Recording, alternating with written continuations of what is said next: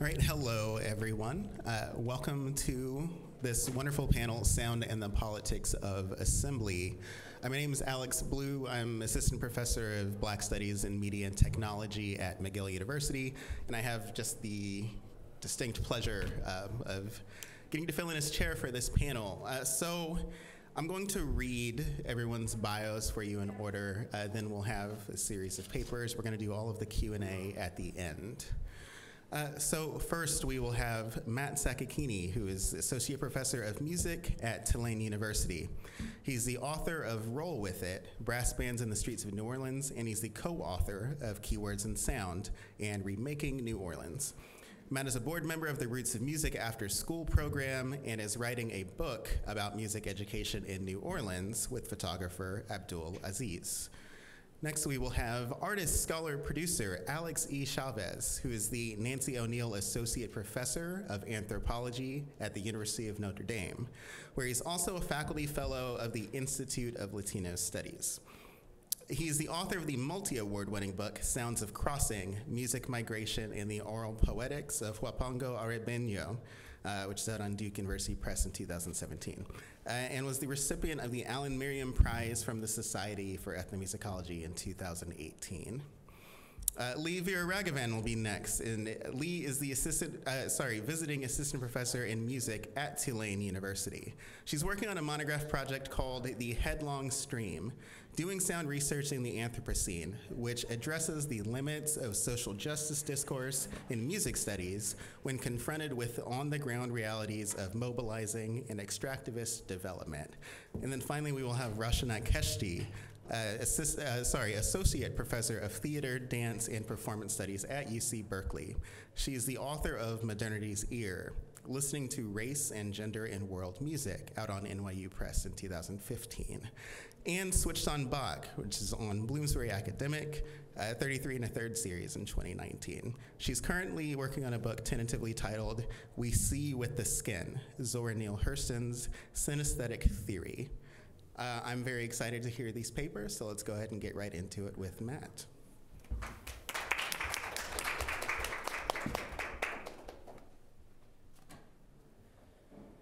Thank you, Alex, and thank you, Roshanak, for putting this together.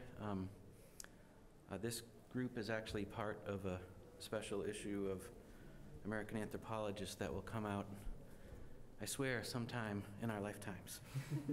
But it's been really great dialoguing with you all over email and now meeting in person. And all that said, I'm presenting on totally new material today. And I'm sure it won't be messy at all. And I'm trying to put some images and sounds together for you of this book project I'm working on with Abdul Aziz. And he's also a great photographer and videographer, so you'll see some of his beautiful images here today. I'll go ahead and get started. Today I'm going to talk about the racial and gender politics of Mardi Gras parades, especially the role of school marching bands in New Orleans. Mardi Gras is a fascinating example of assembly, usually thought of in terms of the carnivalesque, the inversion of power hierarchies, and flouting of social norms. But I'll start with the history of Mardi Gras as an explicitly white supremacist assembly, then ask why it was that black marching bands first integrated the parades in 1967, and end with a bit of ethnographic research about the maintenance of power hierarchies and social norms at Mardi Gras today. While the origins of Carnival go back to the Lenten rituals of the city's French founders, the oldest parading organizations are a legacy of the Confederacy. The crews of Comus, Momus, Rex, and Proteus were founded right around the Civil War. In a classic study of New Orleans, Cities of the Dead by Joseph Roach, he showed how the exclusive meetings and invitation-only balls of these organizations served as something of a social wing for the Democratic Party, which had violently usurped power from the multiracial Republican Party by 1876, which was also when the Crescent City White League essentially became the state militia. These politicians and businessmen named streets and schools after Confederates, while their wives and daughters oversaw the construction of memorials that marked the built environment as openly white supremacist. And you might know about that because the monument removal movement really started in New Orleans in the mid-2010s. The iconic parades featuring masked riders tossing throws off of gaudy floats were then another type of civic project, spelling out the racial conditions of possibility on the very streets of the city. A black crew called the Zulu Social Aid and Pleasure Club began marching on Carnival Day in 1909, but it is the King of Rex who presides over all New Orleanians, referred to as his subjects, on Carnival Day. Like all of the old line Mardi Gras crews, membership in Rex was closed to blacks, Jews, Italians, and other ethnics until 1991, just to repeat that, when the city council forced all crews to integrate or dissolve. By the way, one or two of them just shuttered at that point rather than do token integration, which is what the other two did. The process of desegregation had been put in motion a few decades earlier at the height of the Civil Rights era, when the crew of Rex invited the St. Augustine Marching Band to join their 1967 parade. So I'm skipping around historically, but I think focusing from this point on for the rest of the talk. The name was borrowed from the legendary Marching 100 of the Florida Agricultural and Mechanical University, or FAMU, which really kind of kicked off this Southern show-style black marching band tradition that has become so illustrative of blackness and Southernness recently. At football games, the sound and swagger of these bands came to eclipse the actual game, and they've appeared in everything from Outkast's 1998 video for Rosa Parks, to the Ying Yang Twins' 2004 hit Halftime, Stand Up and Get Crunk, to Beyonce's memorial documentary Homecoming. In New Orleans, the sounds and images of hundreds of black students blasting hip-hop tunes and throwback tunes have become an indelible icon of Mardi Gras festivities, and none is more iconic than this band, the St. Augustine High School Marching 100. The choice to include St. Aug in the 1967 Rex Parade on Mardi Gras Day was part of the broader political imperative for forced integration. Founded in 1951 by Josephite priests and brothers, St. Augustine is the only all-black, all-boys Catholic school in the U.S. In the Civil Rights era, the figure of what's called the St. Aug man became a fixture on the front lines of desegregation. And graduates include the city's first two black mayors, Dutch Morial, 1978, if you're keeping track of New Orleans' supposed progressivism in the South. 1978 was our first citywide black politician, and Sidney Bartholomew right after that in 86. And numerous other politicians, doctors, lawyers, businessmen, military officers, and professional football players. The school advances a politics of respectability tailored specifically for black boys to excel in a structure of white dominance. And from the first year St. Aug was founded, this man here in the middle, legendary band director Edwin Hampton, who everyone calls Hamp, oversaw the critical role of band in forming disciplined young men, while also drawing upon the allure of black music and culture to break through racial lines. So Hamp was a military veteran and a graduate of Xavier University, which is the only Catholic HBCU, where he studied classical music, and before his retirement, he explained, quote, "The music we tried to play with the same attention which we would have in playing a major symphony, and since we had all boys, I thought we could take the root of military discipline and military movement and maneuvers. I tried to combine those two elements." And this is a documentary about the band from the 90s called Bended Knees. And this is one of the alumni from that early period explaining this militarism, what they feel is the attraction for young men of the militarism. And we recognize in there that there was something endearing about military discipline. So we tried to instill this in the kids. A marching band is really a takeoff from the military unit. So we wanted that aspect to be a major part of our playing. After all, playing music has it requires a lot of discipline in itself. But the marching aspect of it was just an extension of that whole thing. I would give this to the credit here to Hampton himself, totally, because he wanted a precision military type of operation, and that's what he got. That's what St. Aug became known for. When St. Aug's band came marching down the street, everybody took notice. So in 1967, after St. Aug won a state lawsuit to gain admission into the all-white Louisiana High School Athletic Association, the band's meticulous halftime shows, which you just saw there, with these perfectly aligned rows of bended knees, which is where the name of the documentary comes from, were unveiled to white opponents. That was the same year St. Aug joined dozens of white bands, as I mentioned, in the crew of Rex Parade, marching through the tightly packed French Quarter on Mardi Gras Day. Spectators spat, threw bottles, poured urine from balconies down onto the band.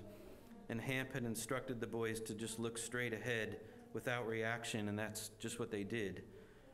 So on this sort of front lines of struggle against white supremacy, not only in politics, but in sport, music, even Mardi Gras, St. Aug men kind of mounted this offensive of black excellence, and this was not a path of revolutionary insurrection and all the discourse today of the black radical tradition. I think it would be hard to slot this into that.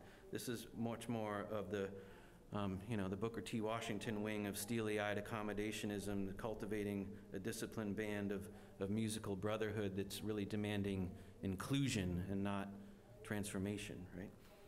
Show-style bands came to rule the streets during Mardi Gras. The bands that I'm going to turn to now stretch for a full block with the color guard, the drum majors, the majorettes, the flag team, the cheerleaders, followed by the musicians, usually trombones in front, mellophones, trumpets, woodwinds, tubas, and then the big drum section in the back, and then often a dance team behind. High schools like Landry Walker, Edna Carr, and Warren Easton regularly battle St. Aug, but the Marching 100 is still known as the best band in the land. When Pope John Paul II arrived at the New Orleans airport in 1987, the Archdiocese sent the Marching 100 to greet him. They've performed for 8 U.S. presidents and 5 Super Bowls. In the wake of Title IX legislation, which essentially was a platform for gender integration, including in marching bands, it's telling that the only all-boys, all-black band in the city remains the standard bearer.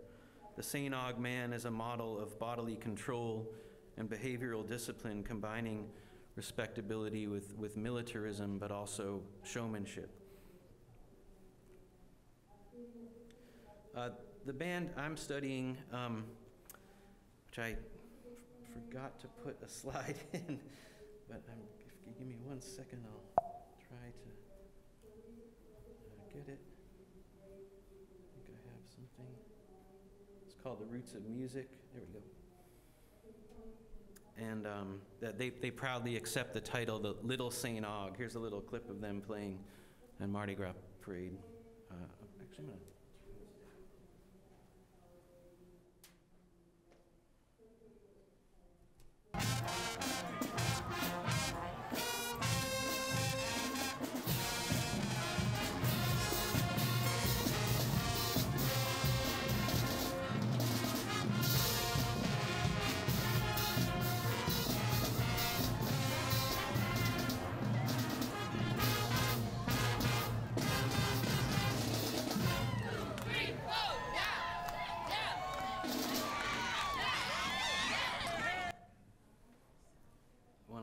favorite moments of Mardi Gras is when the families see their kids come marching down the street and they all come out. We're just going to hear from 2 graduates or alumni of the Roots of Music program. This is LeBron Joseph, who went on to be the drum major for St. Aug. And then he went on to Southern University, then Baton Rouge, where the Marching 100, the Human Jukebox is considered one of the best bands in the South, though those are fighting words. So this is a clip of LeBron telling me about the topic of militarism that I introduced a minute ago. The guys who structured these marching bands, like Dr. Isaac Greggs and Mr. Hamp from St. Aug and stuff like that, the people who actually put that culture in place for marching bands and stuff like that, they were in the military. So the way that they're intense in the military, the way that they talk to you in the military, all of that kind of carries over into the band world. And what that does is it shapes you to be able to put that much air in the horn, that much pressure behind your horn, and able to produce that type of sound. Whereas you have like classical musicians or like jazz musicians or like, you know, you don't need that type of mental state to do those things. But when you build in this marching band and you want to be monstrous and you want to be big and you want everybody to have this big old type attitude and vibe with them, there's certain things you have to tell them, there's certain ways you have to act. You have to get out there in the sun and do push-ups. You have to scream at them to the top of your lungs, you know what I mean? It's all a part of the culture, but it's all out of love because everyone wants to be the best. The roots of music in most high school bands and colleges are of course, mixed gender bands. And the ideals of toughness, discipline, and competition that govern the band world impact women and girls very differently. Hypermilitarism is also hypermasculinity, evident in how girls appear with matching helmets, gloves, boots, spats, even hairstyles usually have to go under the helmet. Generally no visible jewelry or makeup or piercings allowed. It's also evident in where girls appear in band, always, of course, dominating the dance team and as majorettes, very occasionally with queer-identified boys, and then concentrated in the woodwinds, with some integration in upper brass and far less in the lower brass and percussion sections, even though usually those are integrated. When Asia Mallory started at the Roots of Music, she was assigned the clarinet, but she resisted, telling her teachers, quote, "I don't want to play this no more. I don't feel comfortable with this. This isn't me." And she switched to mellophone, part of the lower brass family, and quickly rose to section leader at Roots of Music, and then actually went on to become the first female section leader in the history of the Southern University Human Jukebox Band, where she just graduated last year when Aziz took this beautiful picture of Asia. Drawing on Sherry Tucker's analysis of how instruments are gendered, Asia's switch to the mellophone should be understood as an inversion of expected norms. I asked Asia what drives her to excel, and this is a clip from an interview from her. As a woman, the first woman assistant section leader at Southern, you have to stay motivated. You have to have a support system. And it's almost like it's always a male-dominated industry, but once a female get in there, they think they better than you because they're males and they're bigger than you. But then again, it's all a mind game. You have to stay straight on the straight path to be the best. What do you have to be like as a woman to succeed in that world? Well, that's a tough question. To succeed in that world, of course, you have to have positive thoughts. And you'll need a group of girls to have each other back in this situation. And you'll have to not get comfortable, but you'll always have to be on guard for whatever comes your way. Later, Asia redirected our conversation away from criticizing her male counterparts and towards what's required to become a leader among them. So while band presents itself as a meritocracy, it's in actuality, of course, women must not only play by the rules of masculinity, but do better than men without protest or even acknowledgement, typically, of its patriarchal design, which Asia is saying. Then she relies upon other women in the band to have those conversations. This is something both Beyonce and Lizzo are pushing back against in their recent videos, which pair them with HBCU bands. Lizzo's great, Good as Hell with Southern University. I think actually Asia's in this video. And then Beyonce's Homecoming, which was a piece together very large marching band. A different but related point from this analysis of gender roles is how the norms perpetuated in band dovetail with the racial ideologies kids face in school. Recent ethnographies by Savannah Shange and Damien Sojourner assess public education as an institution meant to control dissent of racialized students through what they call ideologies of enclosure, linking schools to prisons, in their mind, not on a pipeline, but literal, that the school itself is modeled after a type of enclosure. This is especially true at charter schools with heightened disciplinary and security measures that predominate in New Orleans, which is the nation's only 100% charter system. Kids must stand silently with heads down in hallways, clap at assemblies, pick up and put down pencils on command, and make eye contact with teachers or face detention. While arts education has been shown to improve students' social and emotional well-being, there's a surprising convergence between marching bands and charter schools and the emphasis on resilience, or what in education parlance is called grit, a famous book by Angela Duckworth, who, depending on which corner of ASA you sit in, is an angel or a devil. In No Excuses schools, grit is promoted as a character trait for students of color presumed to be deficient in controlling their behaviors. Oh shoot, I just outed which corner I'm in. Band allows administrators to extend their emphasis on grit into the extracurricular domain of arts instruction.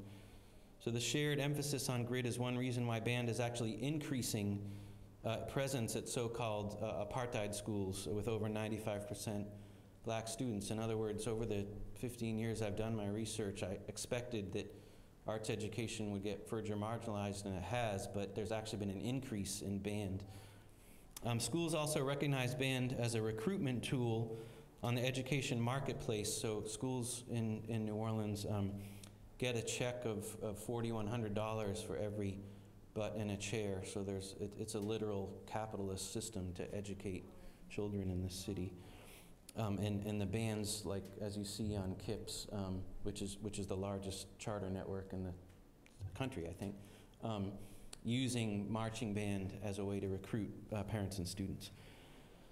Mardi Gras parades then serve a promotional purpose of putting schools on display through the uniforms, banners, brass instruments, and other shiny things, and the earth-shaking sounds that signify black excellence. Like sports, music is an arena historically recognized for black mastery, and participation in band is a place of reverence and point of pride, as the Beyonce and Lizzo examples show. Discipline is critical to the widespread adulation of black bands, I've been arguing, because public performances meet expectations of properly disciplined blackness, not docile but gritty, virile but never wild or wilding. Just compare images of kids playing instruments and wearing band uniforms celebrated in media accounts against the stereotype of the hoodie invoked in the killing of Trayvon Martin. Black marching bands operate within a highly circumscribed and contradictory space where young people perform blackness for admiring spectators and crew members. This is the space that's available to them, their performing bodies, perhaps their most lucrative form of cultural capital. And within these limitations, the band members present themselves as creative and disciplined young people. There's much to celebrate here while also acknowledging how Mardi Gras is a public assembly and spectacle that supposedly offers the carnivalesque potential to invert power relations, also works to enforce conformity to social norms and expectations of acceptable blackness. All right, thank you.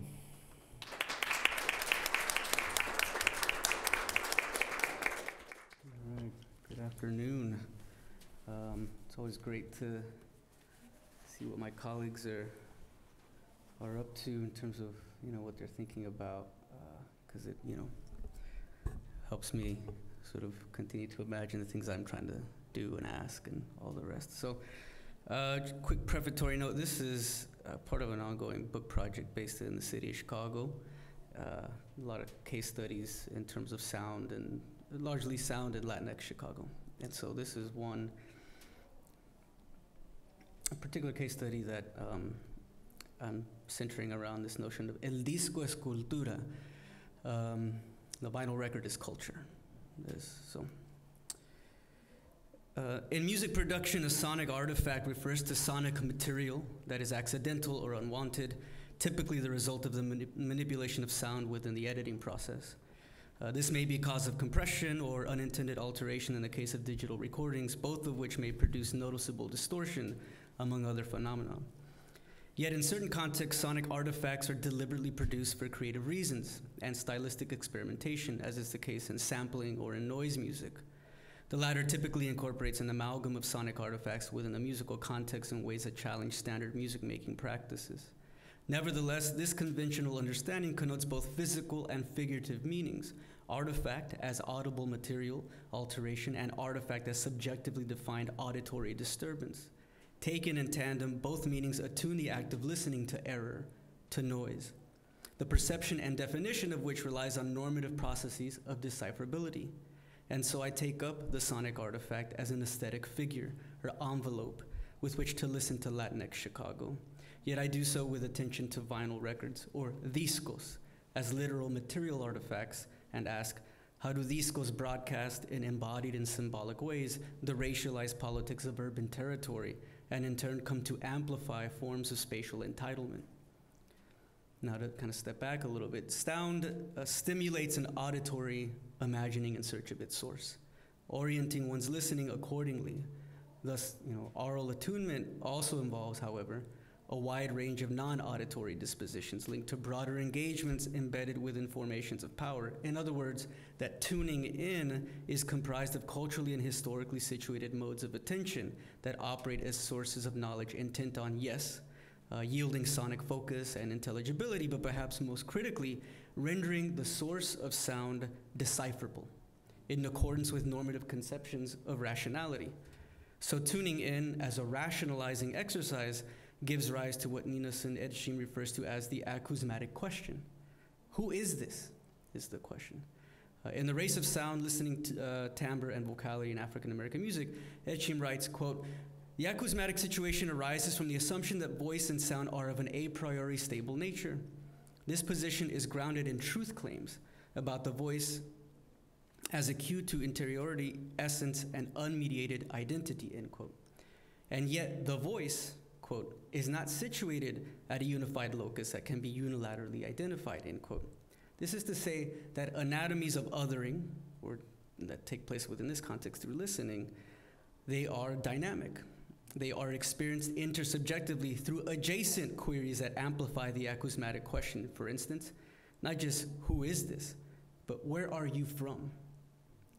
In Looking Like a Language, Sounding Like a Race, Racial Linguistic Ideologies and the Learning of Latinidad, Jonathan Rosa explores the contemporary formation of U.S. Latinidad through the racialization of language. The U.S. imaginary, he asserts, relies on space-time narratives that yield the two-part question commonly posed to countless persons who are racialized as non-white. Where are you from? No. Where are you really from? These questions reveal how one's, quote, racially overdetermined body, primordially anchored in an imagined foreign elsewhere, demands to be accounted for, end quote. So the where in these questions also directs our attention to the literal materiality of space and the cultural constructions of place therein, opening up the possibility of amplifying the acousmatic question and situation to consider how the cascading set of relationships between identity, placemaking, sound, and materiality come together, and in this case in urban space, but with more specificity, in Chicago. On Thursday, July 12, 1979, over 70,000 people converge at Comiskey Park, otherwise known as a White Sox Stadium, located in the Bridgeport neighborhood on Chicago's south side for a doubleheader between the Chicago White Sox and the Detroit Tigers. The stadium was filled beyond capacity, yet most of these spectators were not there to watch baseball. They were gathered to witness the planned destruction of thousands of disco vinyl records during the intermission between games.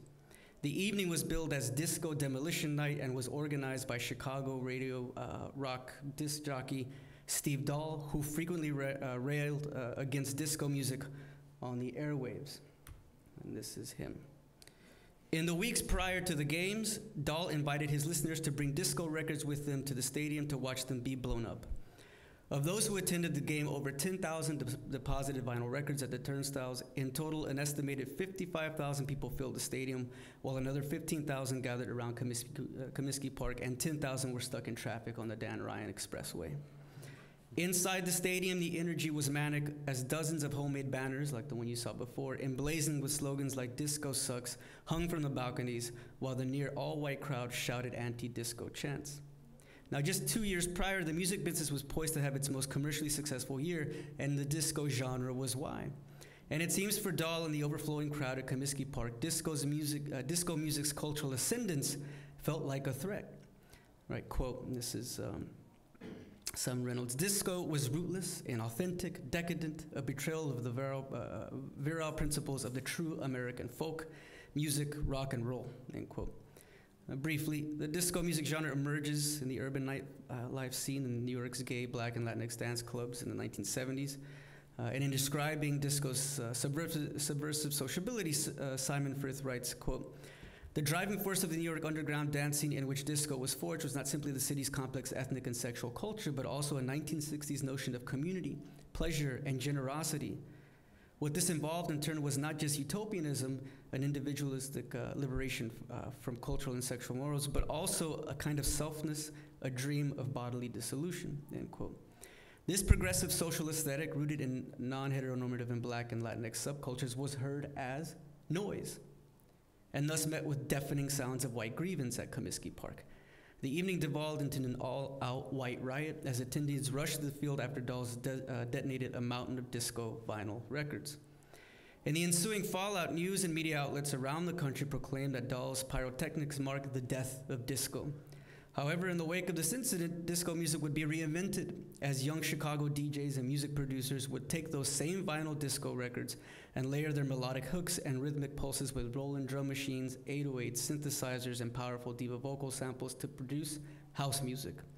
Legendary house music DJ Frankie Knuckles would refer to house music as disco's revenge. Simon Reynolds elaborates, quote, "House didn't just resurrect disco, it mutated the form, intensifying the very aspects of the music that most offended white rockers. The mechanic repetition, the synthetic and electronic textures, the hypersexuality," end quote. Resident weekend DJs like the Hot Mix 5 on Chicago's FM radio station, WBMX, helped popularize the genre in Chicago and eventually across music formats, right? Tapes to CDs, the digital revolution, MP3s, and most recently online streaming, like Spotify. All attempts by the music industry to reduce the size or altogether eliminate the physical sonic artifact, increase access to the volume of music, and improve audio quality. While the latter is debatable, it is the case that contemporary music consumption does not necessarily require the listener to engage with the material sonic artifact, right? A tape, a CD, vinyl record, or otherwise. And yet, while merely 15 years ago, vinyl was almost on the verge of becoming an obsolete form, accounting for less than 2% of physical albums, according to the 2021 MRC data year-end report, which is presented also in collaboration with Billboard, vinyl is now the most popular physical format for the first time ever since the SoundScan era in 1991. In fact, vinyl's growth in 2021 was so rapid that sales surpassed 2020's full-year volume by late September. Luis Gerardo Salas, legendary radio DJ and founder of Rock 101 in Mexico City, elaborates on vinyl's sonic qualities. This is a translation.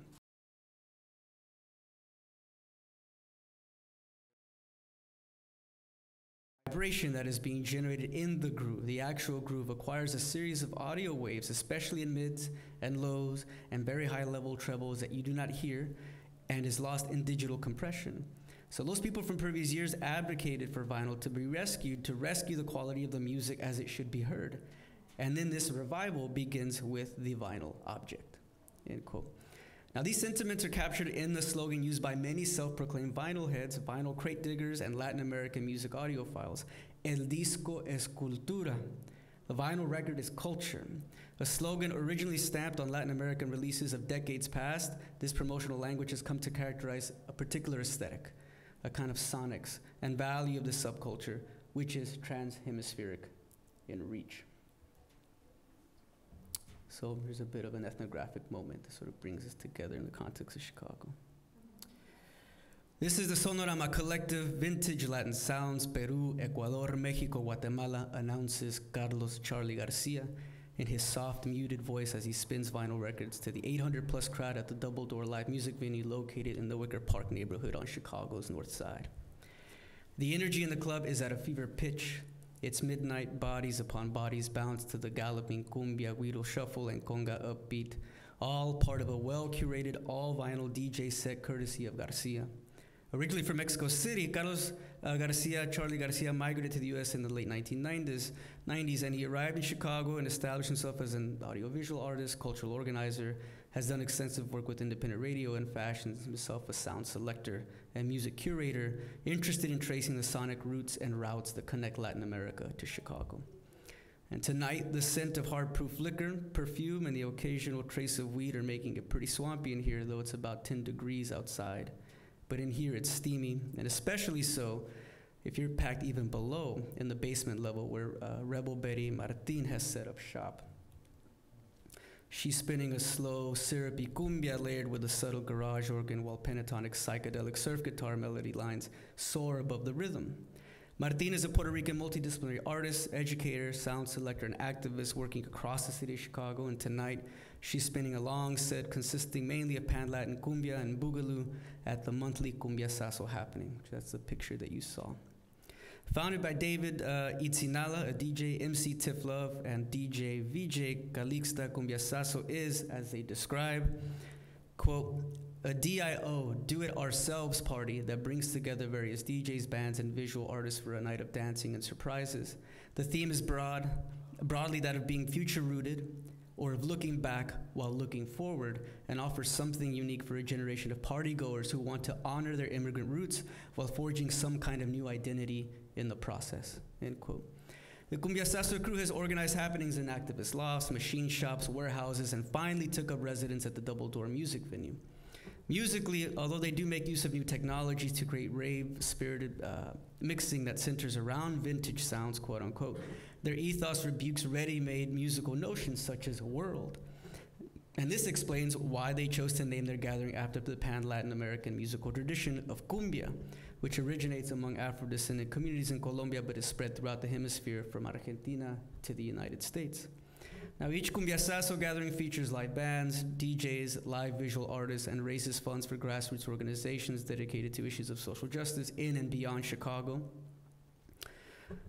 Chicago-based salsa musician Henry has performed at the Cumbia Sasso happenings many a time and describes its latest iteration at the Double Door like this, quote, you still find pockets of resistance in the neighborhood. The lone tire shop or the bodega, and what happens over there at the Double Door on Saturday nights is an echo of what this neighborhood sounded like 30 years ago, end quote. Henry is Puerto Rican and his family arrived in the city in the 1950s in the wake of Operation Bootstrap in Puerto Rico. He grew up in Wicker Park and Bucktown, neighborhoods that have witnessed gentrification for the last 25 years, and his history and politics are not lost on the Cumbia Sasso organizers. Before, their parties were nomadic and clandestine, but when they first decided to come above ground, they held their inaugural show at Talia Hall in the Pilsen neighborhood. They say, it was a difficult decision, actually. On the one hand, it has a 1,200-person capacity. Talia Hall is a space in the city that could accommodate the rising popularity of the party where there are so few affordable options. It's also in our dear Pilsen neighborhood where many of our organizers live and play. So it's home and makes sense. However, with its reopening in the context of a rapidly gentrifying neighborhood, I think everyone is wondering what is going to come out of its reintroduction on 18th Street. Undoubtedly, the space is mysterious and beautiful and will bring in some internationally renowned talent to Pilsen's doorsteps, which can be good, but no one knows what it will look like exactly, end quote. This uncertainty is felt by many of the places these artists perform at for largely Latinx audiences. It is a feeling central to the social aesthetic at play, a precarious sense of one's place in the city as people of color, as migrants, and disposable subjects, a structure of feeling that plays itself out in the agentive interplay between expressive resources that help create the social space of the dance floor, the disco, or the party with a purpose. And vinyl records, it seems to me, discos are at the center of the sounded social space. This is an adjacent party that people put on to kind of celebrate disco demolition, but in a different way. Within the context, the term disco signifies something quite different than what it did for those who rioted at Comiskey Park in July of 1977, or 79, excuse me. And as we see about the 70s sort of history here of disco music, that the genre emerging queer, Black, and Latinx social spaces centered around dance and music making that would later acquire a distinguishable sound. Yet the spatial gathering was indispensable to the genesis of this music. That disco in Spanish bears this connotation as well. It's a reference to both vinyl, sonic artifact, as well as a social space. Thus, while the disgruntled crowd at Comiskey Park took out their frustration on a mountain of vinyl records, what they objected to, in truth, were the communities and social spaces the sounds of disco represented. In all of its manifestations, disco represented noise, right? Disco as genre was not music. Disco as a sonic artifact was refuse, and disco as social space was a threat. Nested in the palimpsestial overlay of these aesthetic contexts, from the Black Arts Movement in neighboring Bronzeville, just next to Bridgeport, or to contemporary Latinx vinyl DJs in that very neighborhood today, to the legacies of Chess Records, right, and house music, that Disco Demolition Night reveals how space, sound, race, and material culture come together in unexpected ways, and in these very extraordinary moments that sort of configure what Ana Maria Ochoa calls the oral public sphere, yielding powerful moments of congregation. So from a white riot to partying with a purpose, right, in Cumbia Sasso. Now, a broad scope of anthropological scholarship aids in apprehending this nexus between sound, space, politics. My colleague here, Matt Sakakeeny, in his work on New Orleans soundscapes, traces how the relation between sound and space reveals a history of urban policies that have marginalized African Americans, and how, in turn, that experience has shaped Black cultural soundings in public space as important forms for communication. That the interpretation of these public soundings, however, quote, he writes, is dependent on an orientation towards sound in terms of both physical proximity, near or far, loud or soft, and evaluative listening, music or noise, pleasurable or intrusive, end quote, which in turn are shaped by culture, history, and personal experience. Similarly, in Sound Politics in Sao Paulo, Leo Cardoso examines the structures through which sound and sonic events in urban space are differentially interpreted as noise upon entering debates concerning crime, public policy, segregation, etc. And Dave Novak and Maria Abe extend these concerns to social activism with a focus on the political role and interpretive power of sound in anti-nuclear protests and festivals in Japan. In particular, they explore how the sonics of grassroots action and performance generate an intertextual field of political discourse in post-3/11 Japan that, quote, frames political participation as a networked improvisation that extends across multiple spaces of social identification, rather than a ready-made singular voice, end quote. So to think with that thought, to begin to sort of conclude here, that social processes shaping the dynamics of difference-making operative in constructing Latinxes within the U.S. racial formation are continuously reproduced, and they too are transformed in everyday context, such that Latinx ought not be understood as a ready-defined category, but rather as constituted by sets of cultural practices in use and in space and in tension, right? And the city of neighborhoods, right, Chicago, the circulation of sonic artifacts in this case, vinyl records, of stigmatized musical genres in particular, occurs within social fields of power, codified in urban spatial arrangements. And the rallying cry of El Disco es Cultura among Latinx creatives amplifies both an aesthetic ethos and material practice that lays claim to neighborhood histories and racial geographies of austerity from below. They're sounding out what Chicago's romantic cultural poetics about itself often silences, right? All of which yields the following question. How are the grassroots experiences of music, sound made political, and what are the outcomes of these politics? I think El Disco es Cultura provides one potential answer, or at least approaches this, right? Because as a curatorial practice, it represents a phonoaesthetic assemblage of sounds that avail sonorous objects and auditory experiences as layered, thus pointing us towards a politics of sound that imagines citizenship in the city beyond state-sanctioned political rights and instead privileges placemaking aesthetics as a way of wielding a meaningful voice in the public arena, particularly in the face of certain forms of dispossession, which have conditioned particular ways of tuning into Latinx bodies, sounds, and culture in Chicago, amplifying them as unruly disturbances in order to justify their silencing, to continue the sonic metaphor, or their very removal. So to conclude, As Latinx neighborhoods transition into white spaces within the context of gentrification and are thus emptied out of their vernacular sonic pasts, the Latinx artists in question are placing material culture at the center of a recuperative practice of sonic reclamation operative along temporal and spatial axes. Vinyl records that feature vintage Latin sounds, to quote Carlos Charlie Garcia, broadcast the historical presence of Latinxes across the oral public sphere. The vinyl records in question, as both material sonorous objects and auditory disturbances, index the historical presence of Latino America in Chicago, right, as a multi-ethnic coalition. These DJs and sound selectors are curating a transhemispheric sonic cultural space that refuses the flattening singularity of what Leo Chavez calls the Latino threat.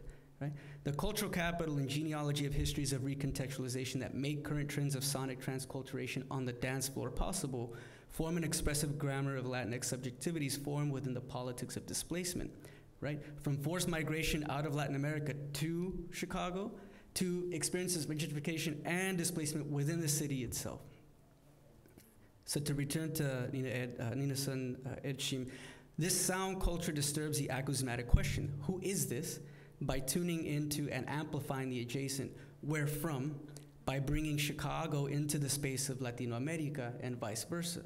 This is to say that Chicago is part of Latin America. And sound is an aesthetic and expressive vehicle because it is uniquely capable of encompassing multiple, sometimes opposing subject positions, critical to this production of locality.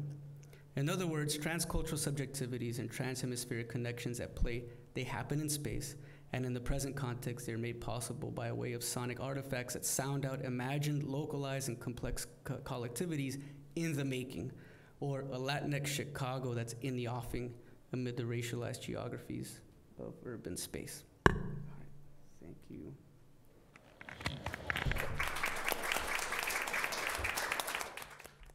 Can you guys hear me? That's good. All right, thank you for being here. This is sort of newish material for me too. I think in particular it's kind of, I feel that it's experimental with the sort of style in which I would normally present. This is a bit more, I guess, testimonial. So I'd love any feedback on that at the end if you'd like to give it. Oh.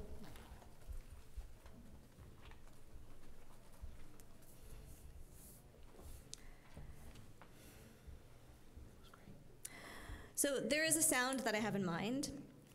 It's actually in here.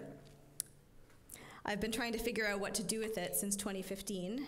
And between then and now, the port somehow got smashed, which feels like an apt metaphor. The reason I keep returning to this sound is that it isn't a sound. The recording in question picks up many sounds, but the eventful ones, the ones associated with the image or the images that are seared in my memory, just aren't there. I made this recording at a gathering that had features of a protest, an occupation, and a riot in November of 2014.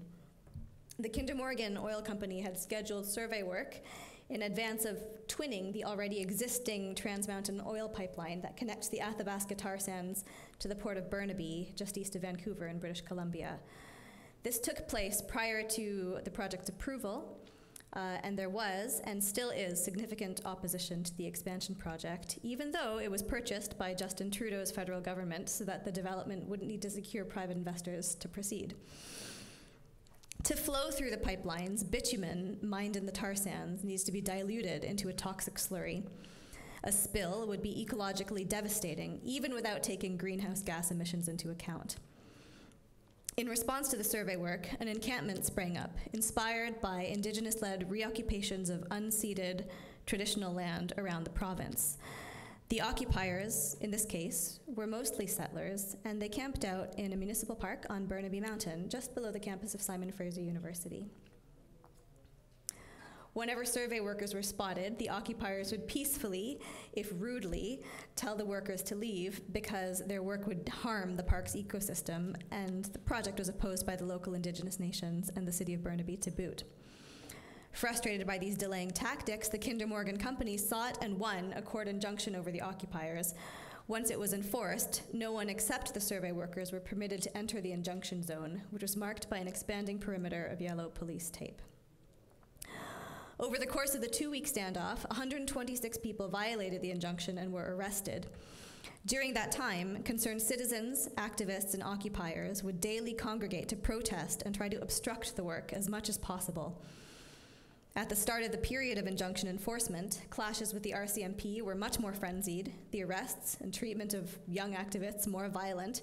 But a week later, they had taken on some characteristics of a photo op.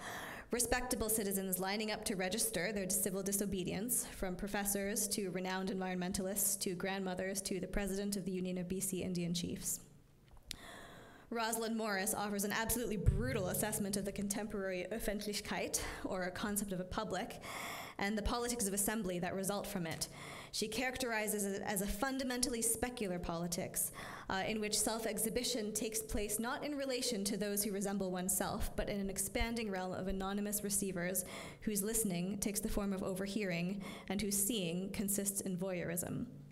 This is, in part, what happened on Burnaby Mountain during the standoff. But back to the sound. A couple of days after the first police crackdown and arrests, I slipped along a muddy ditch that had been trampled until you could barely walk, over to a canvas tarp slung around a tree. The line of police was about 40 feet downhill from me. There were about 60 neon yellow vested cops, and maybe 10 of them had video cameras, trained on the known organizers. I picked my way through the mud to the makeshift tent, and out of the corner of my eye, I could see the black lens of the camera like the round eye of a periscope following me the entire way. Inside, a small huddle of activists, every now and then twitching aside the canvas to observe the police below. Beyond the police, some surveying equipment loaded onto trucks. Someone suggested that it might be possible to slip through a small gap in the police line and lock down to a truck.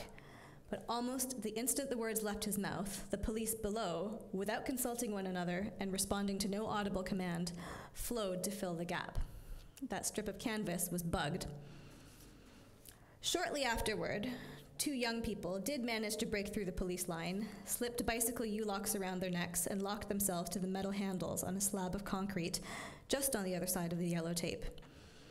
This was not a piece of surveying equipment, it just happened to be behind the tape, and was therefore a violation of the letter of the injunction. One of them slipped me the key to the lock as police descended on her. I beat a retreat into the crowd, thinking that she would be less likely to be unlocked if the key were far away, but she gestured for me to come back closer so she wouldn't be stuck with a bicycle U-lock around her neck for longer than she could stand. In the meantime, the other activist, let's call him Z. Z's lock was cut away almost instantly. I have no idea how the police managed to break Z's U-lock so quickly, but all of a sudden he was lifted up by several officers and then he was no longer there. The RCMP had carried him to a small copse at the other end of the injunction zone. I left the key to the remaining lock with another activist and slunk along the police tape with my camera to where he was lying silently, face down on the ground, his hands zap-strapped behind him. A couple of other people followed me, one of them a professional videographer. We lay belly down on the ground, our cameras trained on Z. The audio I captured of this incident is not clear. I listened to it repeatedly in the months that followed, but I haven't since the USB port got damaged. You can hear the sounds of the crowd, the wind, and over it all, the voice of a woman praying, "To the person on the ground over there, we love you." I was filming as 4 police officers knelt by his prostrate form, presumably told him he was under arrest, then picked him up, 1 officer on each limb, and swiftly, silently, carried him to the back of a paddy wagon. Z's face was turned toward my camera, but the whole time he was lying on the ground, he stared expressionless and resolute into the middle distance. When I remember this moment, perhaps to compensate for Z's silence and the inaudibility of his arrest, I always think of the sound of Robert Jordan's heart beating against the pine needle floor of the forest as he awaits capture at the end of For Whom the Bell Tolls. This has all been very romantic, but there is another sound you can hear in my recording, over and above everything else, and perhaps this is the reason, the real reason, I haven't unearthed it for your audition. It is intolerable to me. In response to the praying woman calling out to Z's prone form, you can hear me yell, "Yeah, we love you, Zed." Then, "The whole world is watching." I mean, it was and it wasn't. But we were trapped inside the specular politics of assembly and the panopticon/panacousticon, so while I wasn't saying anything untrue or even foolish, the things I don't want you to hear in my voice, which it nonetheless betrays, are fear and impotence. What can we glean from sonorous events like this, even if they could be accessed, even if they could be heard? In the circumstance of making a last stand against future climate cataclysm, to think of sound as data, as we might once have done, misses the mark. Z's pointed silence, the limitations of my microphone, the resounding of a literary fragment projected onto a man as he was being arrested. Was this experience mine, suppressed along with the recording of my voice that betrayed my fear? Was it a memory? After all, was my heart too not beating against the forest floor? Was my overriding experience of my object of study in fact coming from inside of me? None of this is new. There are age-old anxieties about the vulnerability of the ear as a site that regulates difference inside and outside. Will Davies has argued, though, that the nervousness of our contemporary moment can be attributed to the gradual breakdown of Enlightenment-era distinctions between mind and body and war and peace, such that the vestiges of civilian life are now shot through with experiences of conflict reminiscent of war. This is not a recent development. Davies points to psychoanalysis and total war as precursors of social media, terrorism, and the climate catastrophe to come. But they all produce paranoid approaches to politics, whether expressed as anxiety over external forces pulling the strings, following Richard Hofstadter, an obsessive commitment to the hermeneutics of suspicion and close reading, following Eve Kosofsky-Sedgwick, or the collapse into each other of the categories of reason and feeling, which is the subject of Davies' book. But whenever we use language, we are thinking with other people's words. Our speech and our thoughts cannot escape thorough conditioning by the minds of others. The prospect produces paranoia, which is, in the words of Devorah Baum, a pathological form of intelligence, readily triggered by anything that seems to confirm the suspicion that our minds may not be fully our own, that they did not come first. Recent accounts of the materiality of sound might lead us to suspect the same of our bodies and the world. Consider in this light Nina Sun-Eidsheim's question. What if words and their sounds are supplements of something else, but not of an experience that awaits naming? Or, another common move in sound studies that deploys close listening to illuminate some facet of social life. Peter Zendi points to a paradigm of auditory espionage that allows us better than any other to understand what is happening to us, even if the paradigm appears to be already a thing of the past. I don't want to point to a way out of paranoia. To do so, especially as a bypass mechanism, would be disingenuous. But the epigraph to Baum's chapter is taken, or is by Kosofsky-Sedgwick, and she says, paranoia seems to require to be imitated in order to be understood. Baum concludes her exploration of paranoia by pointing to Jacques Derrida's remarks immediately following 9/11. He said of the attacks, "We do not know what we are talking about." As a singular embrace of doubt and the refusal to exercise the pathological intelligence that fixates on the idea that there is always something else behind this, through this, in this, and that it has to mean something. I'll conclude with some wisdom from an Indigenous elder. In all seriousness, I'm half joking, but I want to caution against trying to escape paranoia by turning to the worldview of the other, whoever that might be, and also as something of a provocation, because sometimes I wonder what it is that we settlers want, and more to the point, how do we want it? What is the spirit in which we want it from Indigenous critical theory? After all, if the paranoid style is suspicious of the voice of the other which precedes us always, we do well to remember that it doesn't follow that there is an originary voice. Anyway, a couple of years after all this went down, I was dealing with some fallout from various instances of lateral violence within the local radical environmentalist / Indigenous solidarity scene. I was trying to draft the template of an accountability process for a group of people in whom my trust had been completely broken. And I was writing in a bagel joint that no longer exists when an older gentleman started talking to me. His name is Woody Morrison, and he is a Haida elder who taught at Vancouver's Native Education Center. After a while, I asked for his opinion on the whole accountability process undertaking, and he gave me, not theory, but some excellent and simple advice.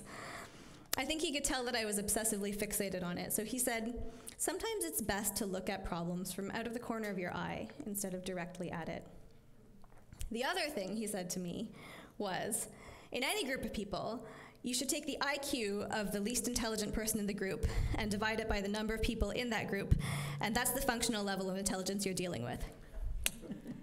Thank you for listening.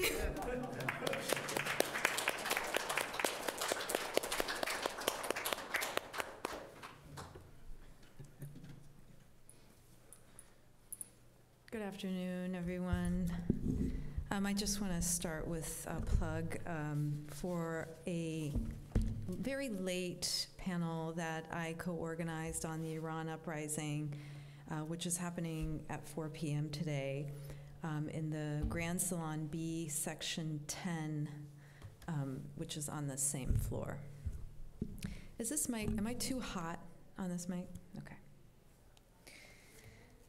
Okay, my paper is called Poco Disco, the sonic performativity of grief, grievance, and joy in diaspora. How does grief sound? How is it amplified? Is it communicable? Does it swirl around like a tornado, pulling loose debris, housing, and uprooted trees into its cone? Like the siren's call, seducing unwitting passers-by to incline into their decline? Does it resonate like a blue-noted fog of melancholy? Is grief a dance with loss whose choreography is learned, balanced upon your mother's hip? Or is dance a grievance with time, where no choreography can predict the next move? Wailing, sobbing, mourning, and burial songs are performances of grief that demarcate formalized dramaturgical events that emerge from crises, the sounds of which form a substantial part of the early anthropological, ethnomusicological, and performance studies archive on ritual. But how can grief be audited outside of ritual confines when it has been displaced through processes of dispossession and psychic deferral, dispersed through diaspora, and circulated through global culture industries? How can audition be more than a witnessing, constituting as well a political and ethical call and response, a reckoning? As Arshia Haq, founder of Discostan, a Los Angeles-based Southwest Asia, North Africa-focused music and culture club night has put it, quote, "There's this shared atmosphere, this world called samma, of listening and devotional experience that arises between the performer and listener. Listening is just as important an act as singing or making music. Sometimes people ask me if I make music, and I'm like, no, I'm a listener," unquote. In the Sufi lineage with which Haq identifies, samma is an auditory condition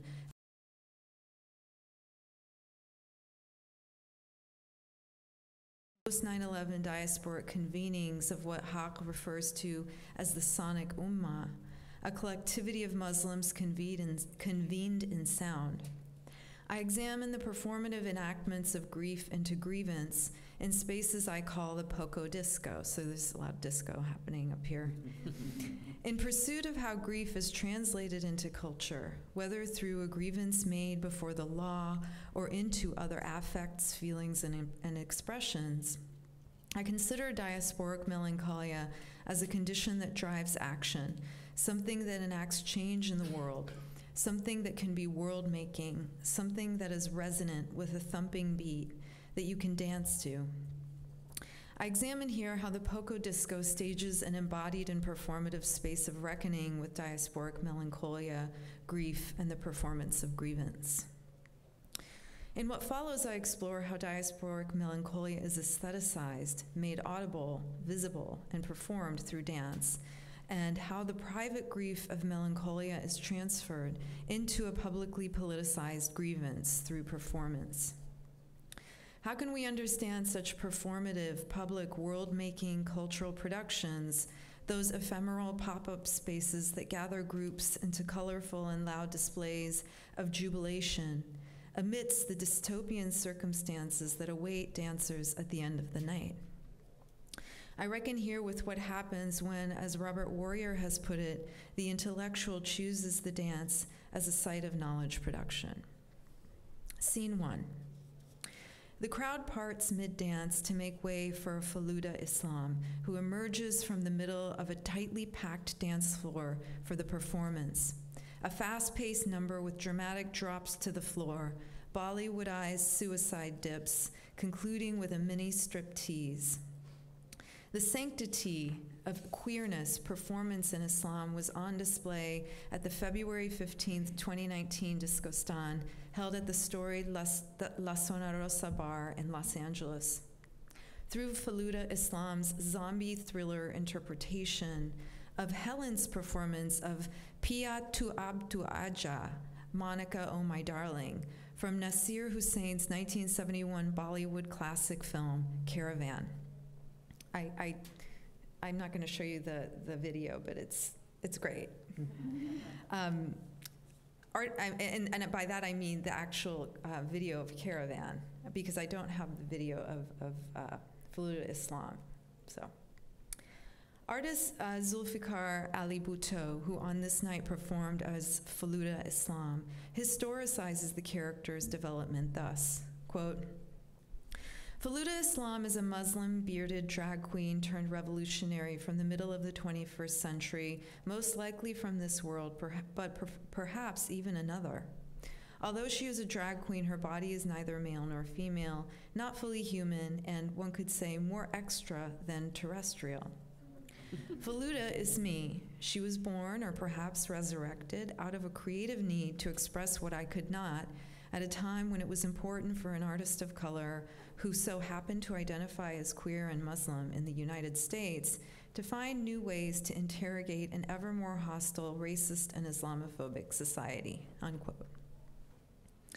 Bhutto places his performance as Faluda Islam within an emerging creative movement he terms queer Muslim futurism, which he describes as, quote, a reclaiming of our stories. It points out problems and names our oppressors while at the same time creating space for healing. It's not idealistic.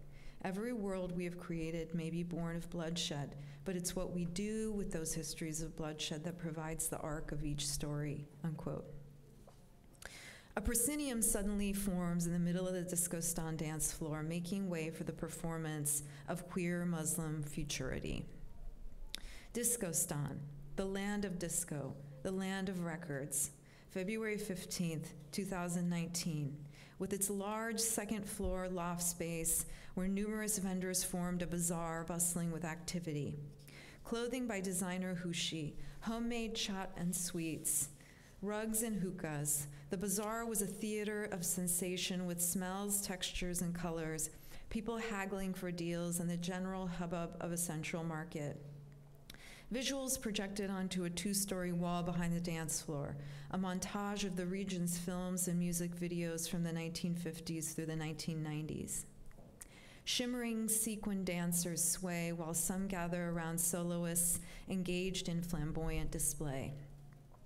Haug's montage extracts the centrally important component of film sound from the Bollywood genre, creating a club night and experience around it.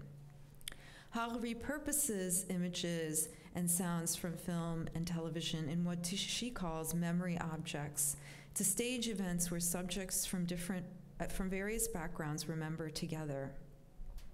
These are no one's memories in particular. They are collective memories by virtue of being a part of the region's commons. Sounds form an assemblage juxtaposed against a visual montage, suturing together a re-memory for all. There is no master narrative, no hegemonic memory sequence. Instead, all becomes sutured through memory fragments in what she calls a sonic ummah. Quote, Discostan was the imaginary republic that was like my homeland, unquote. The name arose for Haug in 2011 after a lifetime of collecting. Discostan was the name given to her intimate collection of sounds. Collecting the sounds of home became a means of reconciling the predicament of being neither here nor there. audio became a tapestry for creating a homeland, her sonic performative. On September 10th, 2001, Haq moved to Valencia, California to begin an MFA in film, coinciding her film training with the rise in Islamophobia that resulted from the events of the following day. Haq was determined to reveal how her art is, as she puts it, quote, rooted in an early place of Islamic epistemology, because there's such a strong emphasis on not having anthropomorphic representation, and the danger of that, and the danger of individuality. Informed by the teachings of early 20th century Sufi mystic Hazrat Inayat Khan, sound practice is for Haq a spiritual practice in search of transcendence. The exile, the diasporan, the queer, the feminist, identity markers that index the original trauma of displacement, dispossession, and/or invisibility. These are figures who often exist outside of the strict and formal settings, as Haq has put it, which give rise to ritual traditions. This outsider status undermines the subject's sense of entitlement to the cultural patrimony that binds communities together. And I use patrimony on purpose there. As Jafari Allen has put it, quote, what if we think of queer as precisely not about individualism and moving outside, but as a continual dynamic project of constituting a collection of interstitial outsider perspectives, unquote. The Poco Disco plays to the crowd, organized at once around the cosmopolitan multiple personalities of the diasporic subject, while tugging on the heartstrings of local and regional identities. Global hits are heard in between regional classics, and this varied playlist brings with it changes to the dance floor in bodies and dance styles. One of the great joys of Discostan is to play a full, quote, one of the great joys of Discostan is to play a full qawwali and hold the dance floor, and then have that next to something that might have been produced in Cairo in 2019. There's new meaning created when you put things next to each other, unquote. This is Haq. You run to the dance floor when you hear your favorites and counting friends and strangers. Through colloquial affectations like flicks, twirls, snaps of the wrists, fingers, hips, what Karim Kubchandani refers to as ishtyle, you recognize yourself, your auntie, your dad, or other familiars in the various dance personalities on display. A sense of exhilaration emerges from the public performance of these once cloistered gestures. To be seen dancing, felt shoulder to shoulder by strangers, and to hear in public what was once relegated to the safety of the immigrant enclave allows for a momentary experience of utopian fantasy where the public and private merge. The song changes to a different patois, revealing a different dance vocabulary articulated by a new troupe of dancers. You politely make way as you revel in the intricacies of their embodied repertoire.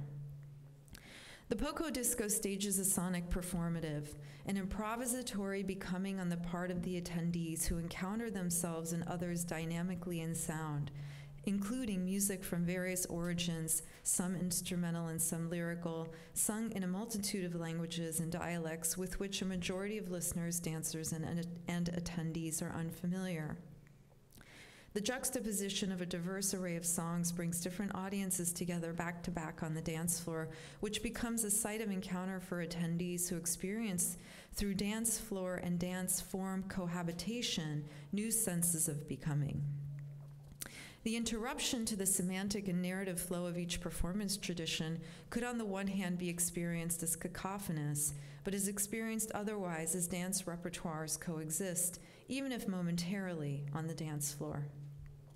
Movement continues even if narrative logic is gone.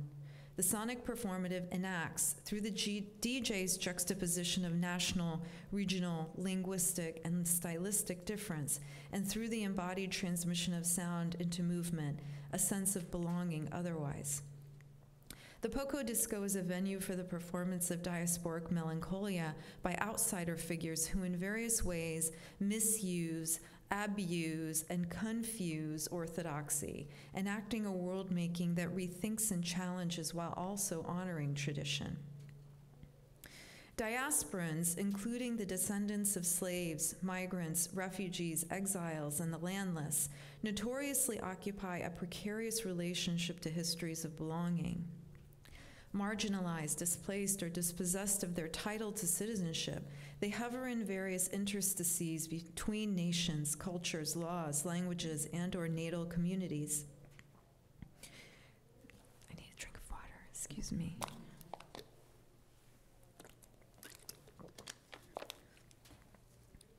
Diasporic melancholia is the condition of alienation, isolation, loss, and privation experienced as a result of dispossession and displacement.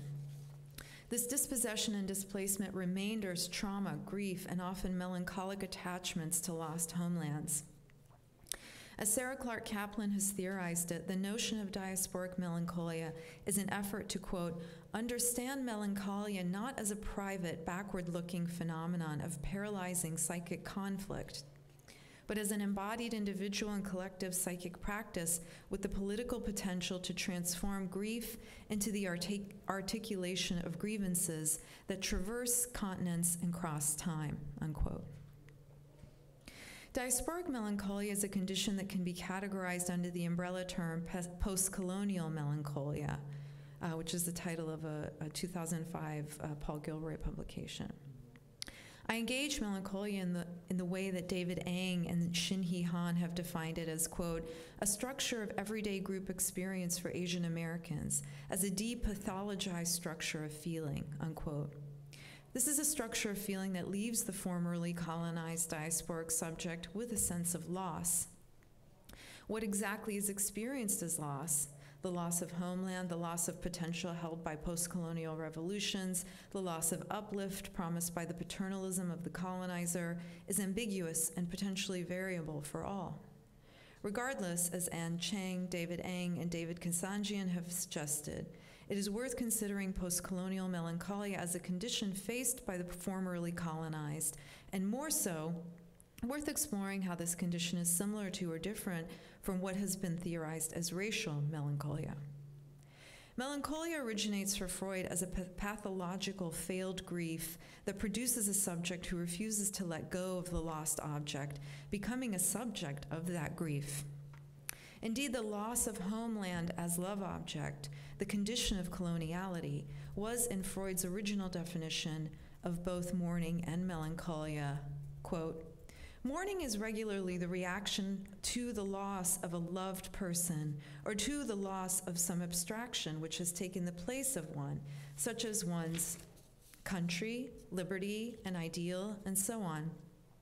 In some people, the same influences produce melancholia instead of mourning, and we consequently suspect them of a pathological disposition. This is from his Mourning and Melancholia, 1918.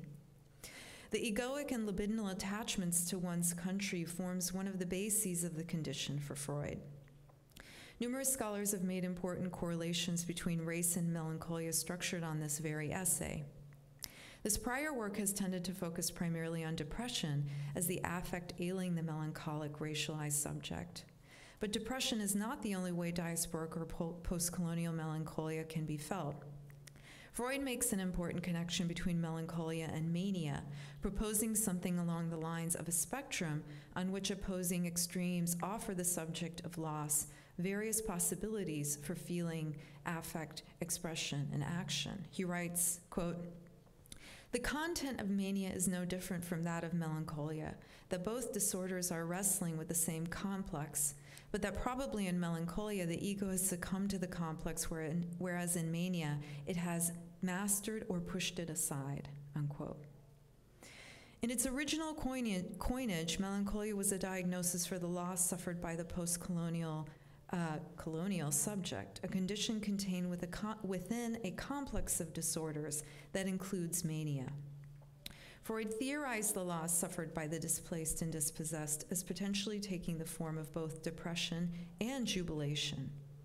Most scholars engaging his original essay have tended to emphasize the negative affects of melancholia, like depression, insomnia, or eating disorders, even if noting their pleasures, ignoring the discussion of mania, which Freud recognized as equally available as an expression to the subject of loss.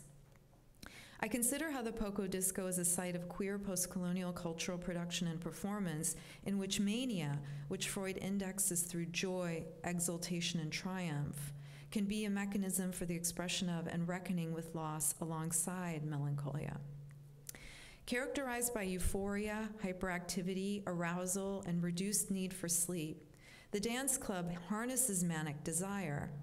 Set to the sounds of pop, rock, funk, disco, and electro with Hindi, Farsi, Urdu, Arabic, and Turkish lyrics, the Poco Disco sounds political through the mere rejection of a colonial lingua franca, making it a space for, as Kaplan has put it, quote, collective psychic practice with the political potential to transform grief into the articulation of grievances.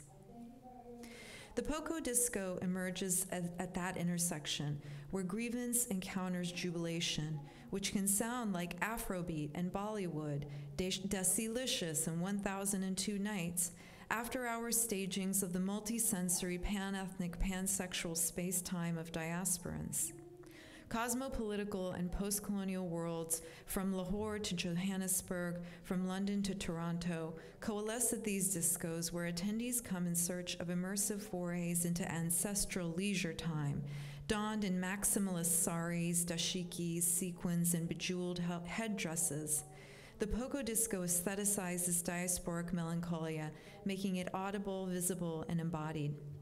Poco discos amplify grief and act as stages for grievance through the regionally specific yet multilingual and pan-ethnic sounds connecting various times and places to fantastical dreamland of a sonic post-colonial future. Thank you.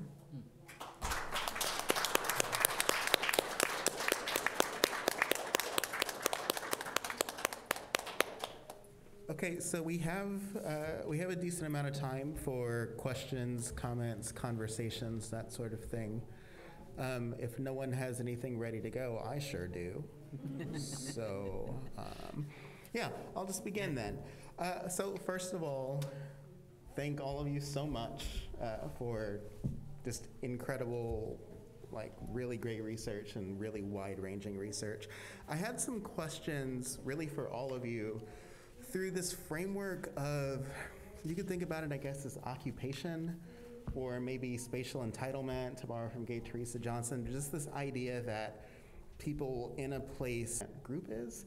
I was just wondering if you could all respond to that, because I hear kind of bits of that in everyone's talk.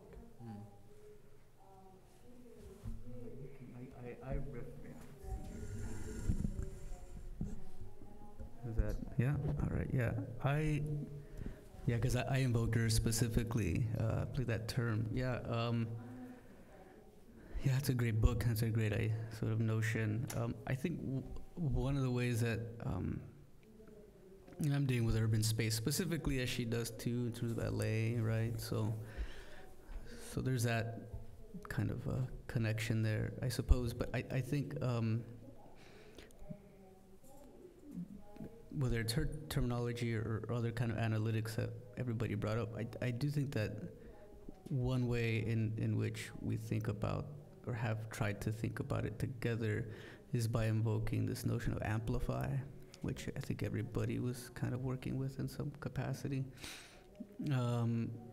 which just had conversations about this, whether it's the literal, turning up a volume, but also of kind of social visibility, right? And so for, Teresa Johnson, she thinks of, in some ways about spatial entitlement in that way, right? So this sort of sound making, these sort of sonic kinds of solidarities with other people, Black, brown communities, and how that sort of creates a kind of this ethos of spatial entitlement. For me in Chicago, it's just an interesting situation where you have, as an immigrant city, and particularly, Latinx, Latinos having a robust history there, and yet, I think in the broader kind of racial imaginary, we don't think about Chicago that way. Nope. And okay, so my question is like, well, why not? It's home to the second largest ethnic Mexican population in the United States. and yet we don't think about it that way. Even me, doing ethnic studies, Mexican American studies, Latino studies, in my training and getting to Chicago, that was a problem. That how could I have been sort of engaged in this work, and yet I arrive at a place and don't already have that sort of sense about it. And so that just made me curious, why does that, to extend the sonic metaphor, that silence exist? And I think, thankfully, engaging with my colleagues work here to think about sound in this ways, and other scholars, like you mentioned, it's helped me try to understand that, I guess, for myself, but then writing through it in a way. So, but I don't know if anybody. Should we just go down? Is that all right? Okay. Yeah, I think I think I don't think about marching bands in Mardi Gras parades as a form of occupation or some type of incursion into spatial entitlement. I think, but I think it's because it's of the nature of the sort of quote unquote object of study, right? Sure. I think I'm an anthropologist, and so my work on other forms of assembly in New Orleans, I think, would align. And I'm thinking of second line parades and jazz funerals, and essentially a kind of sonic and embodied claim that's being made on not necessarily white spaces, because this is obviously a black city, but meaning it's a 60 to 70% majority black city, but in terms of spaces that the built architecture of which has the imprint of a white supremacist, but I think that and so why I say quote unquote as an anthropologist, what I mean is I work with this marching band community as essentially like a volunteer, right? I helped the founder of the Roots of Music, Derek Tabb, approached me for help to start the organization in 2007, and so I come to this sort of formation, this sort of social formation, as somebody who's there as an advocate, and in other words, I think a lot of the work in American studies that's very powerful to me, but comes out of a different perspective, is that there's a certain political claim or point that's being searched for instance, say like in an Afrofuturism or a type of politics of radical transformation, the black radical tradition. I think I made a quip that this is not that, right? This is something, a world that I enter into, and it has its own sort of set of rules and codes, and a lot of those rules and codes are built around politics of black respectability that have been the only effective conduit through which the political and social and structural top-down conditions of possibility, to use the term again, have been kind of cracked, right? Yep. And so that's how I'd answer that without elaborating and taking up all the time.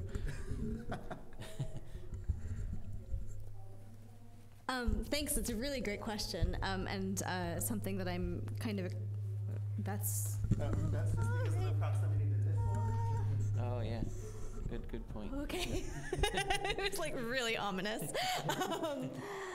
Something that I'm, excited to talk about at some length, but hopefully it won't come to that. So I think one of the things that you said in your question was the occupation of public space is seen by the sort of dominant group as some sort of incursion. And I think this is one of the things that the Rosalind Morris paper that I was citing, which I feel like I'm blanking on the title right now, but Matt pointed me towards it, and it's something like Theses on the Contemporary Öffentlichkeit, something like that. You would never type it into a Google, but it's brilliant. But she's writing about a number of sort of recent occupations of public space, including Occupy Wall Street, sort of the Gezi Park occupations. I think, if I remember correctly, oh my gosh, yeah, the start of the Arab Spring is like a huge part of it.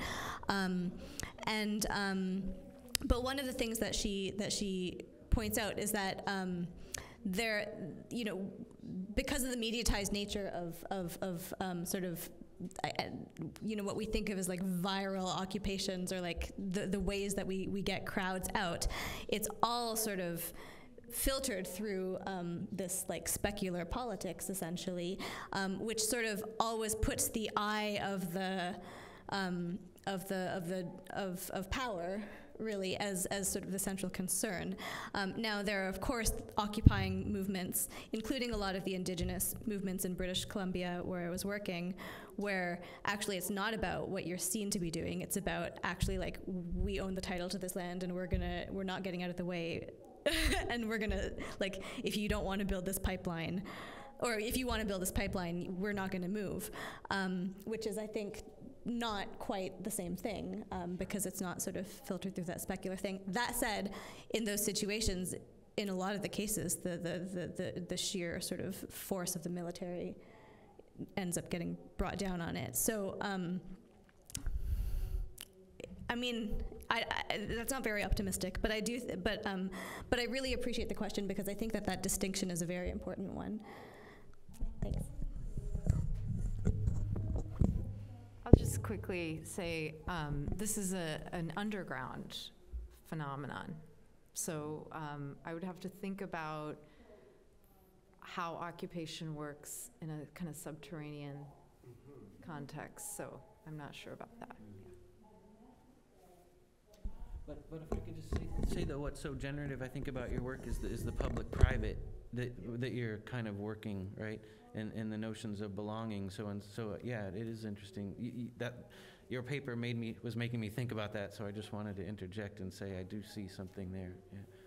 Can you say more? Meaning, you're kind of playing with what is the public sphere and what is the private sphere in your paper, and so the notion of the fact that there's an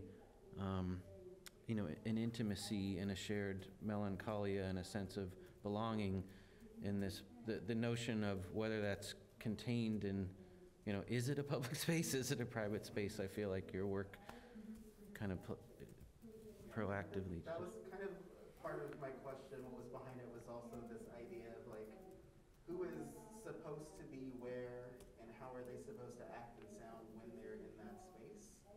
And like, when do we interpret it as noise versus when do we interpret it as sound? So like, if we're saying noise, we might be thinking more about an occupation versus if we're thinking about it as like sound or music or something like that. Mm-hmm. Great. Any questions from the crowd, or do I just monopolize this whole thing? Hello, thank you, panelists. That was wonderful papers. My question is for Alex. As a fellow Chicagoan, there's a lot years ago. What I'm curious though is in the way you process el disco es cultura as a sort of hemispheric, phenomena, where Chicago Latino, Latinx communities can participate in. How does that like sort of reconcile with?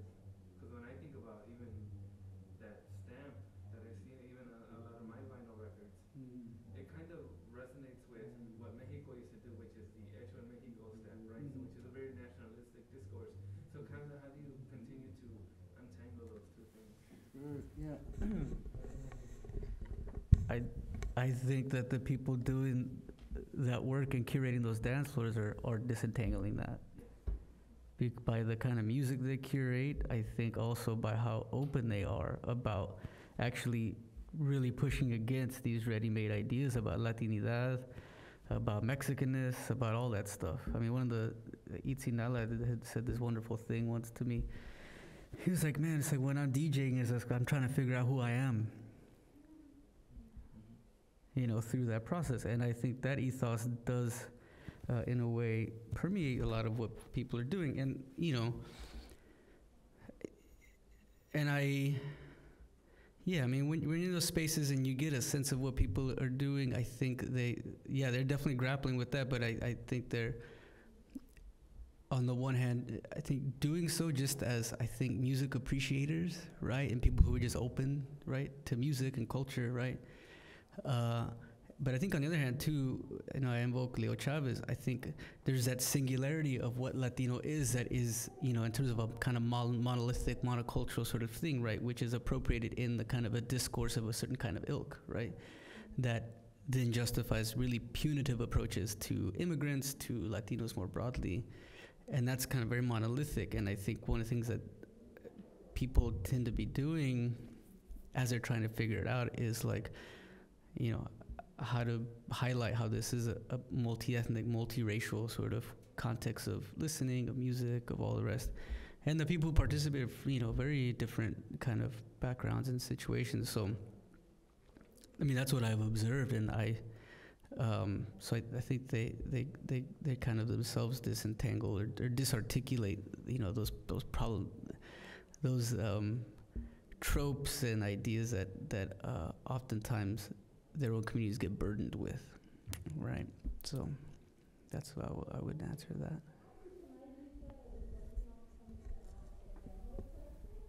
I have a question for you, Matt. You kind of mentioned, and maybe I didn't hear this point right, but you said something along the lines of like, when you first started this research, you were expecting to see like, almost like band programs like Under Siege or something like that. And you saw like a kind of a rise, or there's a certain politics of recognition that like, black children play in marching bands sort of a thing, that the charter schools have really kind of latched onto in a type of way. So I was wondering if you could maybe just talk a little bit more about that, because I think that's a really important and interesting kind of distinction to make,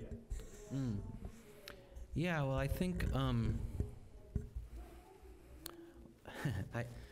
I once asked a friend who's a smarter Marxist than me, like, yes, what is, if you were to do a sort of Marxist analysis of a charter school, like, who is the capitalist and who is the consumer and who is the what is the product, right? Because it doesn't, and Thomas's answer was, Marx wasn't thinking about a capital school when he wrote, about capital.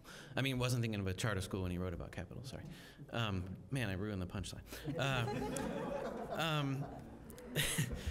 But one way to think about the child is as a commodity, right? I mean, it's horrifying, right?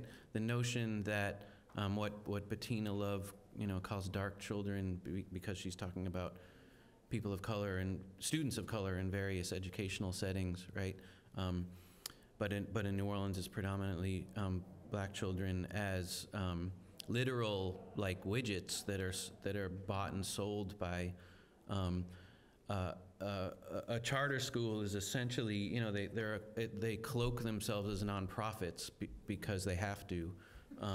But they're not, right? They're huge money-making organizations, and they work in tandem with a massive form of public education where, textbooks and tests and desks and buildings and everything else, when Milton Friedman envisioned neoliberalism, he focused on public education because it's the largest possible market, right? Everyone has to go through it. It won't, for a long period of their lives.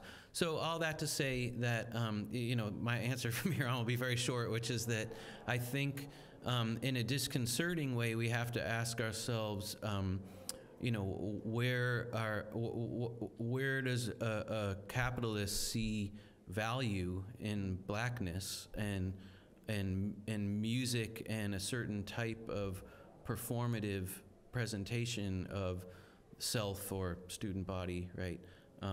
And so again, when I started this research in 2007, what we were seeing is that The charter school model is essentially a teach to the test model because their accountability as a school is based on how their students do in scores, which are of course math and English subjects. So we're seeing this huge lop off of what education scholars call an access gap, meaning these kids don't have access to arts education. And that's basically still true except for band. And so band is the one aspect of arts education that has really ticked up over time. I have great local colleagues that are studying that, and I'm using that literal quantitative data of New Orleans, and that's basically what it shows. Thanks. Okay. We maybe have time for one more question if it is quick. I had a question for Matt. I was wondering, you talked about the politics of like flexibility politics in these marching bands. Did you ever find through any of your research talking with people different either marching band leaders or students who were trying to resist or came through a more proud position to this politics of flexibility? Definitely. I mean, I would say a couple of things. Is one, there is a very strong presence of girls in marching band, and they span kind of like every form of gender and sexual identity, right? But to get to the heart of your question, I think immediately of this.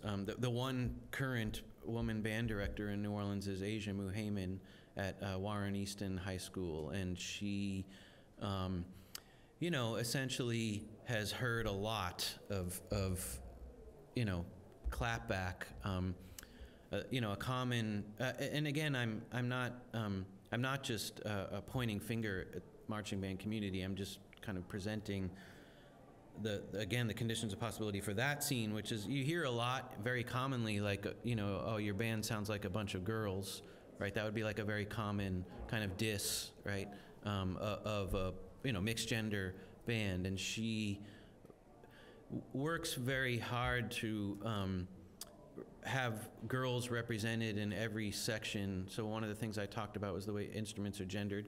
Kyle DaCosta's written a great study on that, and a brass band in New Orleans, but talking about marching band and kids, essentially, like one of the things about Asia is, she's not just playing any instrument. Like to come out on a mellophone is making a statement. To come out on a tuba is making a statement. So Asia will, think about essentially like what often happens is a band director will assign you an instrument based on your body size, and she's more likely to ask the student what instrument they want to play, and then work out the math of how that forms a band. All right, well, let's thank our wonderful panelists for a very engaging talk. Thank you. Thank you, guys.